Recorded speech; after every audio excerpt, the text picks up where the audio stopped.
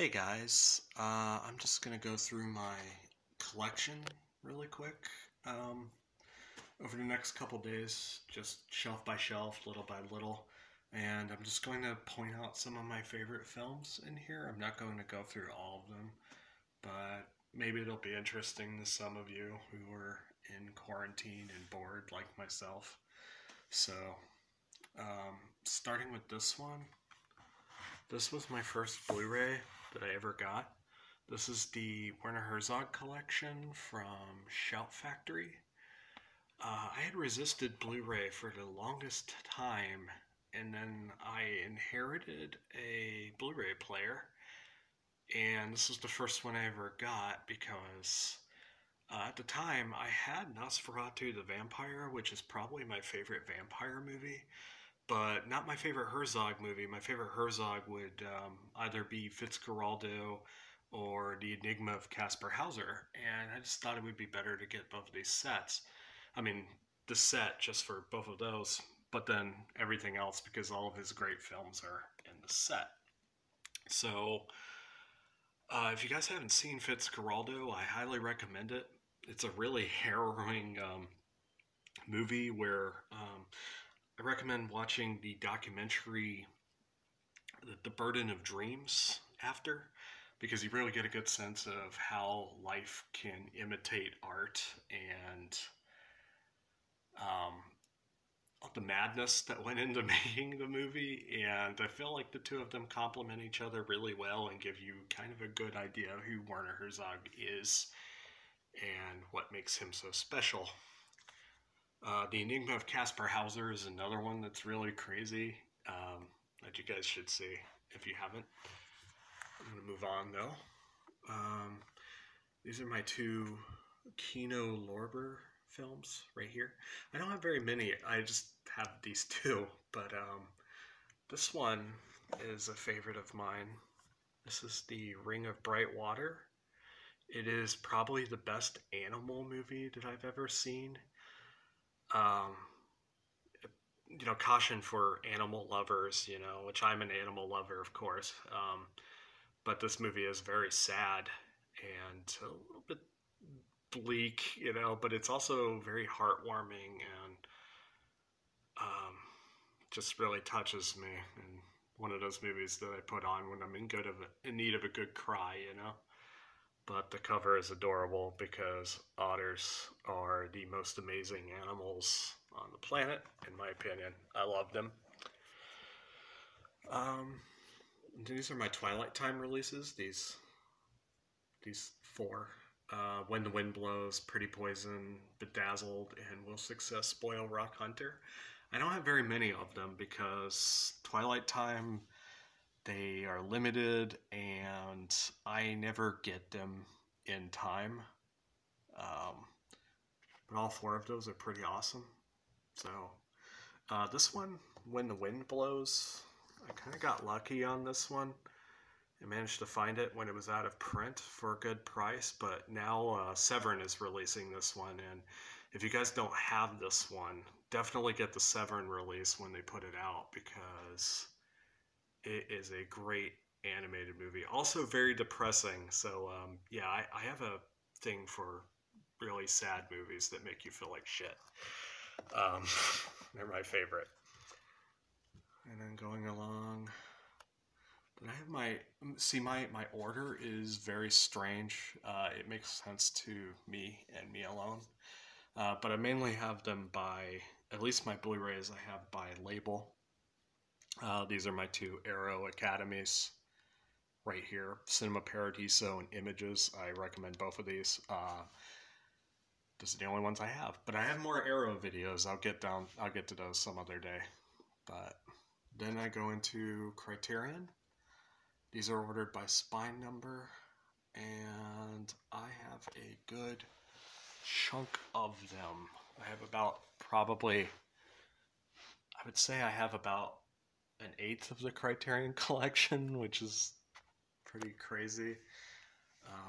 Most of my Blu-rays are Criterion. I just started getting in the habit of catching those sales, and I save up for them. But I'm going to point out this one. This is All That Heaven Allows. It's a film by Douglas Sirk. I love this movie. This is one of John Waters' favorite movies. So if you really like John Waters, this is nothing like any of John Waters' films. But if you see this film, you may kind of see some of its influence on him a little if you dig deep enough. But what I really like about this movie is it's a 1950s melodrama, but it has the colors of an Italian horror film. It's very vibrant and very visual and moody, and it didn't have to be, because most people in 1955 were going to see the love story between Rock Hudson and Jane Wyman. They weren't going to see this visual film, so it's like that extra layer. But the thing I love about Douglas Sirk's films is how subversive they are. People have this vision of what the 1950s were as like this, Leave It to Beaver, squeaky clean, society of conformists. And his films, and along with the films of Nicholas Ray, really got into the underbelly of U.S. life in the 1950s that people were afraid of talking about and then bringing it to the forefront. In this case, it's about a free spirit who's in love with a woman who is kind of just big into society and keeping up with the Joneses and being like everybody else. And he's trying to tell her that there's more to life than that. And really beautiful movie. Also a Christmas movie if you're looking for cool things to watch during Christmas. And I don't think I'm going to be able to get it back in, so I'm not going to. Another one, good quarantine movie, Grey Gardens. Great documentary about isolation. I don't want to get into it too far, but yeah, it's pretty messed up. I love it. Speaking of messed up, this is my favorite Robert Altman movie, Three Women. I often say that some of the most disturbing things I've ever seen in my entire life aren't from horror movies.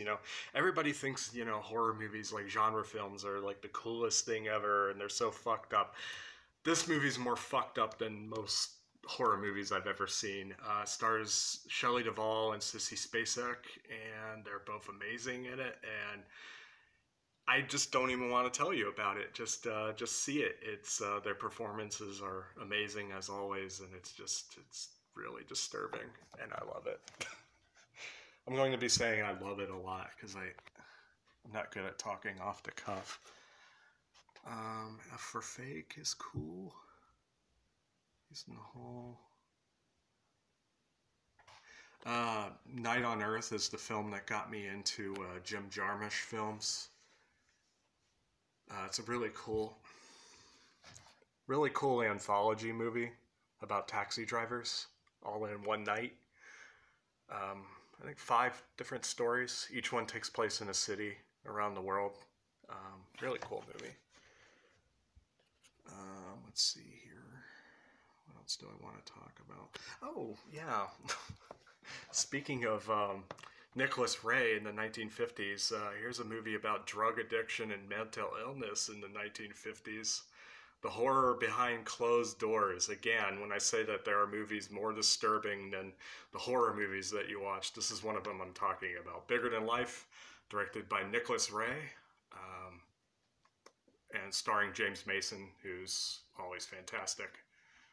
Great film. Red Desert, Antonioni.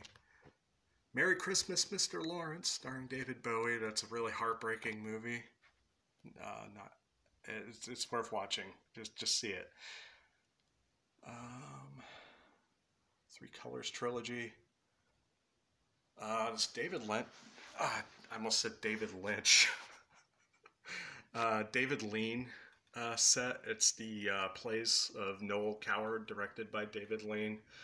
This one has Blithe Spirit in it, which is among my top 3 favorite David Lean movies.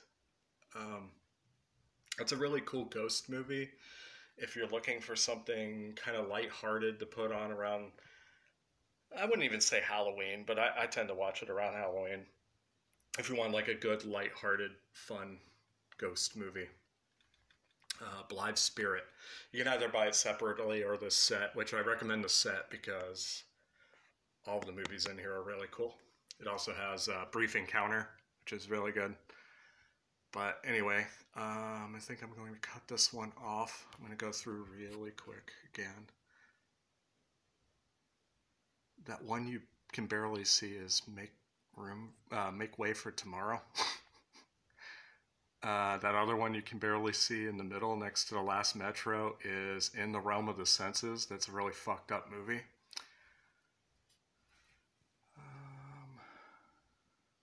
That's about it. Anyway, I'll go through the next shelf some other time.